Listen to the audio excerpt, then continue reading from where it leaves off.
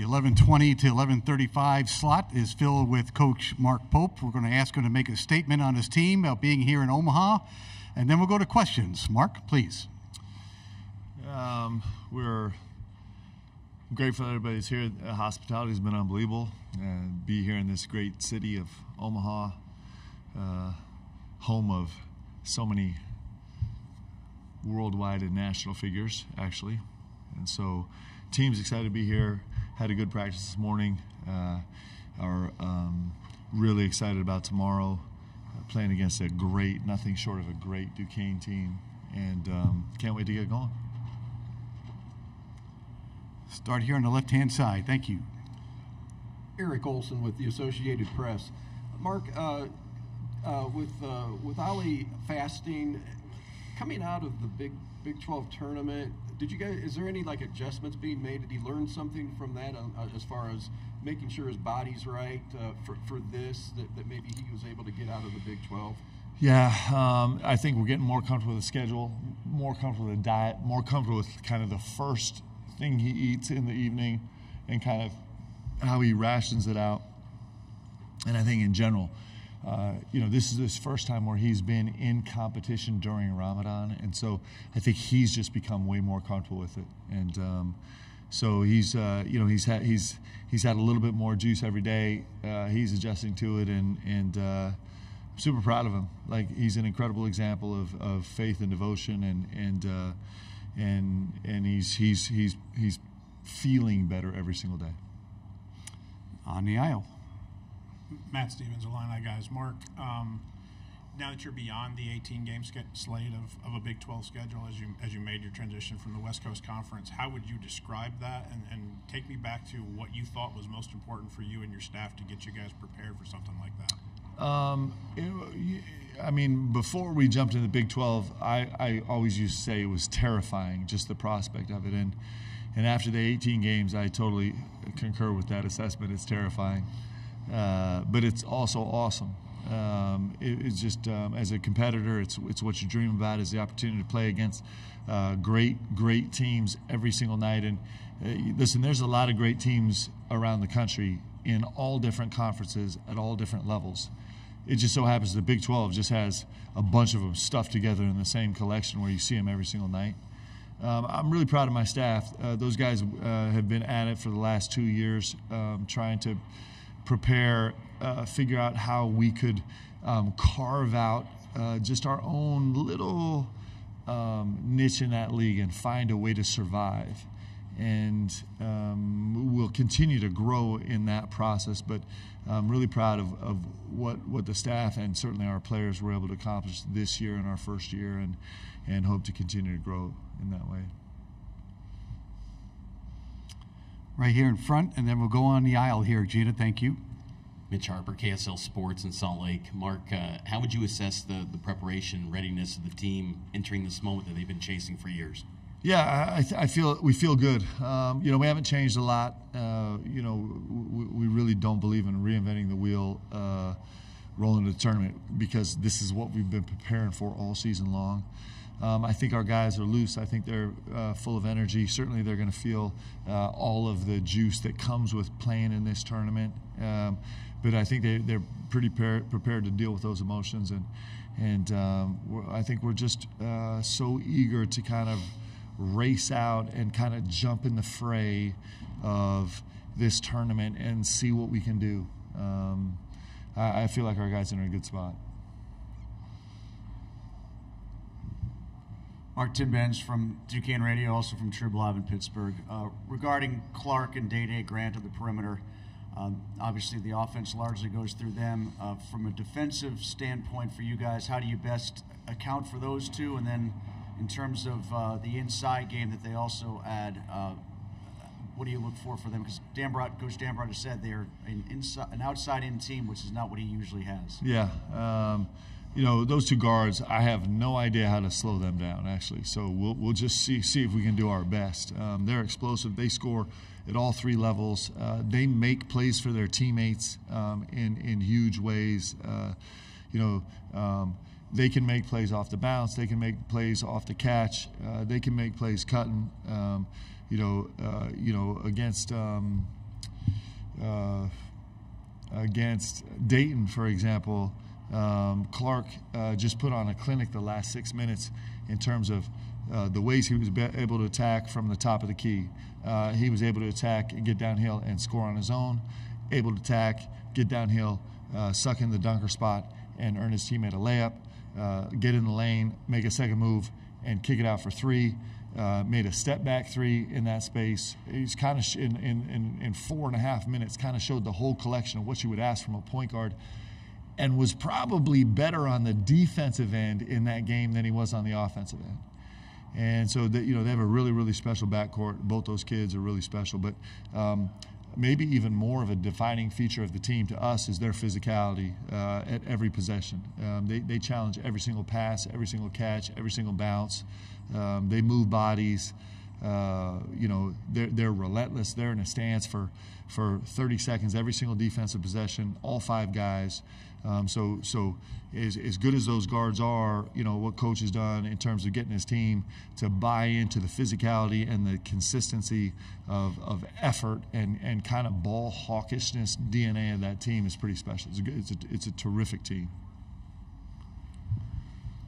Jay Drew from the Deseret News in Salt Lake City. Mark, a lot of people are talking about the clash of styles. How do you think you've fared against kind of these grinding, slow-down teams throughout the course of the season?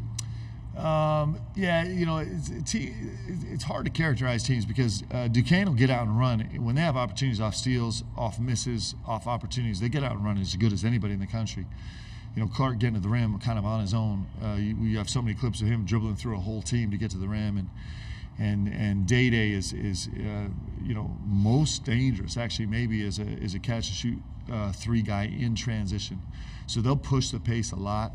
I think the reason maybe sometimes the game feels a little slower is because they're so relentless on the defensive end. They're so physical. They're so scrappy. They're so dialed in. And hopefully we've seen some teams that play like that. We've played against some great defensive teams. We certainly have some that we've played against in our league and in our non-conference, but they definitely pose a challenge for us, and certainly the pace of the game is going to be something we're going to have to deal with. The pace of the game. Not just, pace of the game is not just running up and down across half court.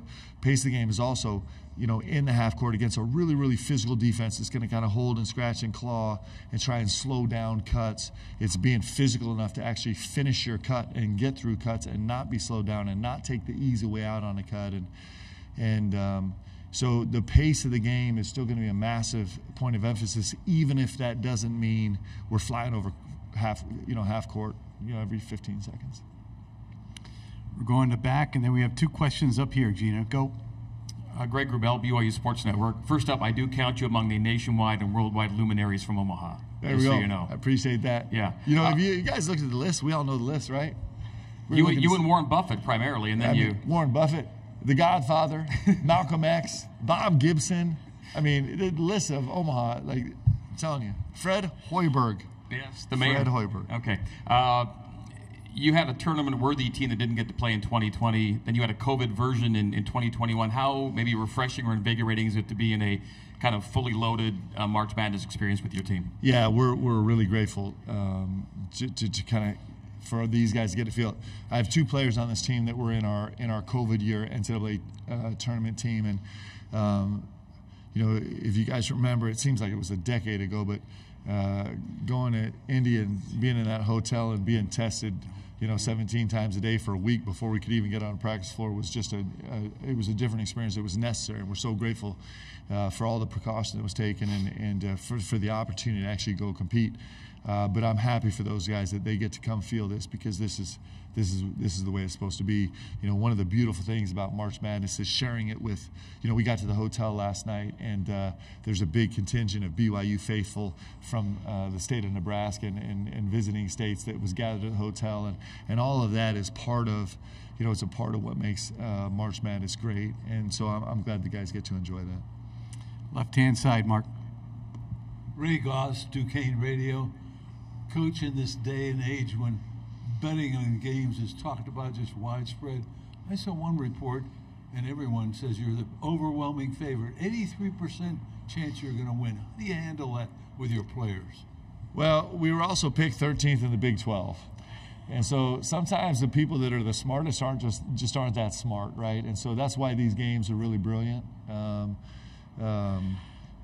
You know, because you get a chance to step out on the court and you just drop your heart and soul and everything you have on the court, and that's where magical things happen. And so, you know, I don't think Duquesne spends any time listening to prognosticators, because clearly they don't. They're a great team. They just won their tournament from a 6th seed, and certainly our guys have been fueled by you know, maybe outside voices questioning what they could do or what they could become. And I think that's the beauty of athletics, right, is because we get to get on the floor and settle it. And that's why all of us that are going to jump into this arena tomorrow, not just us and Duquesne, but everybody else, loves this opportunity to go prove that we're something that people don't think we can do. And so I think it's awesome for fans. I love all the media coverage. I love all of the you know, the excitement about the games and all the prognostications. But we live a little bit of a different life in the arena, and we just get to go get to go fight it out and see what really is going to happen. We're under 3 minutes to go. We have a question here. We're going to go to this side, then we'll see. Go. Mark, Brady Oltman's helping out with the Salt Lake Tribune. Just following up on something about Ollie. How are your feelings on how the NCAA handled it? Like, would you have rather have had a night game as opposed to an early game with him, with his diet and Ramadan regimen? Yeah, I you know, we're a pretty faithful organization, and so you know, I think the NCAA, you know, I wouldn't expect them to kind of address this issue for us at all, which is fine. I think part of the built-in part of faith is that you kind of press forward with your acts of devotion, and it's inherent in that you have faith that God's will is going to be done. And so I don't think Ollie's asking for any handouts. I don't think any of our players kind of in their faith walk are asking for any accommodations or handouts. I think that kind of defies the point of it, you know, one of the beautiful things about acts of devotion, which all of our guys on our team are incredibly familiar with, is that you kind of put your offering on the altar, so to speak, the figurative altar, and then you trust that that God's, you know, will is going to be done, and that's pretty special. I think Ollie definitely lives in that space, and he's a believer. You know, we've said this a lot. We're a team full of believers, and so we're not, you know, not necessarily looking for unique accommodations. Final question right here on the right. Sean Walker from KSL in Salt Lake. Coach, I don't really know how to transition away from that, but I did want to ask you about your point guard, Dallin.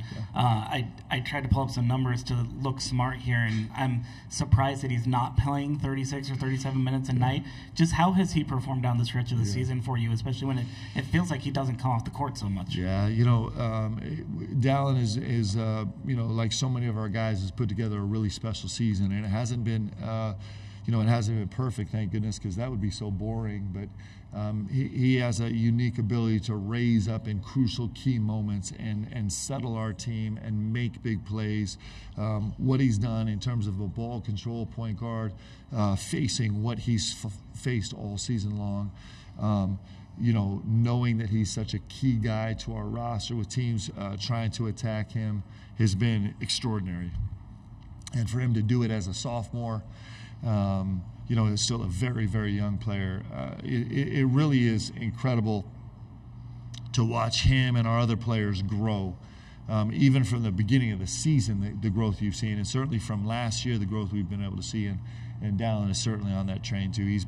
He's had a terrific year, and he's really hungry to find some way to, you know, put together a great performance tomorrow and try and keep playing this game. Thank you, Mark. Best of luck tomorrow. Appreciate you guys.